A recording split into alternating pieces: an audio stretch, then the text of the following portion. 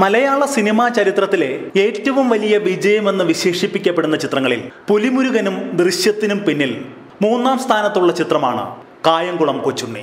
Theatre കളക്ഷനിലൂടെ തന്നെ മിന്നുന്ന വിജയ ചിത്രമായി മാറിയ കായംകുളം കൊച്ചുണ്ണിയുടെ ടെലിവിഷൻ റൈറ്റ് മലയാളത്തിലെ 2 പ്രമുഖ ചാനലുകൾ കോടികൾ മുടക്കി പങ്കിട്ടെടുത്തത് നേരത്തെ വലിയ വാർത്തയായിരുന്നു. ഈ മാസം 10-ന് ഇതാദ്യമായി ടെലിവിഷൻ സ്ക്രീനിൽ കായംകുളം കൊച്ചുണ്ണി പ്രദർശിപ്പിക്കുകയാണ്.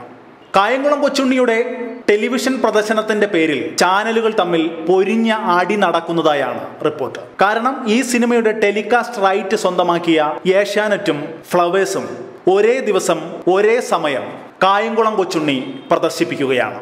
ടെലിവിഷൻ പ്രേക്ഷകരെ തങ്ങളുടെ ചാനലിലേക്ക് ആകർഷിച്ച് കായംകുളം കൊച്ചുണ്ണി കാണിച്ച് റേറ്റിംഗിൽ മുന്നിലെത്താനുള്ള തന്ത്രങ്ങളാണ് ഇപ്പോൾ പരീക്ഷിക്കപ്പെടുന്നത്.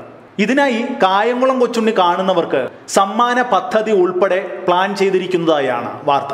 ഈ ചാനലിൽ നിന്നും കായംകുളം കൊച്ചുണ്ണി കാണൂ എന്ന വിധത്തിൽ സിനിമയിൽ അഭിനയിച്ച ഇഷ്ട താരങ്ങളെ കൊണ്ട് തന്നെ പറയിക്കാനും ഒരു ശ്രമം നടന്നത്രേ. മോഹൻലാലിനെയും നിവിൻ പോളിയെയും ഒക്കെ ഈ ആവശ്യവുമായി സമീപിച്ചിരുന്നു എന്നും, എന്നാൽ ഒരു ചാനലിന് വേണ്ടി സംസാരിച്ചാൽ മറ്റേ ചാനലിന്റെ വിരോധം സമ്പാദിക്കേണ്ടി വരുമെന്നുള്ളത് കൊണ്ട് ആരും ഇതിന് തയ്യാറായില്ല എന്നും കേൾക്കുന്നുണ്ട്. ഏതായാലും മലയാള ടെലിവിഷൻ ചരിത്രത്തിലെ ഏറ്റവും വലിയ സിനിമ ടെലികാസ്റ്റ് ആവും കായംകുളം കൊച്ചുണ്ണിയുടേത് എന്നാണ് വിലയിരുത്തലുകൾ വരുന്നത്. എന്നാൽ മുടിഞ്ഞ പരസ്യം കാരണം സിനിമ തീരുമ്പോൾ പാതിരാത്രിയാവും എന്ന ഭയവും ഇപ്പോൾ ടെലിവിഷൻ പ്രേക്ഷകർക്കുണ്ട്. പരീക്ഷാകാലമായതിനാൽ പല വീടുകളിലും ടെലിവിഷൻ തന്നെ നിരോധിച്ചിരിക്കുകയാണ്. എങ്കിലും കായംകുളം കൊച്ചുണ്ണി മാത്രം കാണാനുള്ള പെർമിഷൻ നേടിയ വിദ്യാർത്ഥികളുമുണ്ട്. ഇത്തിക്കര പക്കിയുടെ മാസ് ഇൻട്രോ ഒരിക്കൽ കൂടി കാണാനുള്ള സുവർണ അവസരമായാണ് മോഹൻലാൽ ആരാധകരിൽ പലരും ഇതിനെ കാണുന്നത്. ഗോകുലം ഗോപാലൻ നിർമ്മിച്ച് റോഷൻ ആൻഡ്രൂസ് സംവിധാനം ചെയ്ത കായംകുളം കൊച്ചുണ്ണി മലയാളത്തിന്റെ നാടോടി കഥകളിലെ പെരുങ്കള്ളൻ കായംകുളംകാരൻ കൊച്ചുണ്ണിയുടെ കഥയാണ്.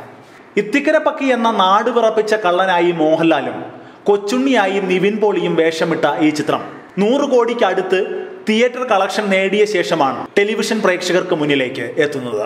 കൂറ്റൻ തുകയ്ക്കാണ് കായംകുളം കൊച്ചുണ്ണിയുടെ സാറ്റലൈറ്റ് റൈറ്റും വിറ്റുപോയത്. ഈ മാസം 10-ന് ടെലിവിഷൻ സ്ക്രീനിൽ എത്തുന്ന കായംകുളം കൊച്ചുണ്ണി നിങ്ങൾ കാണുന്നുണ്ടോ? നിങ്ങളുടെ അഭിപ്രായങ്ങൾ ഈ വീഡിയോയ്ക്ക് താഴെ രേഖപ്പെടുത്തൂ.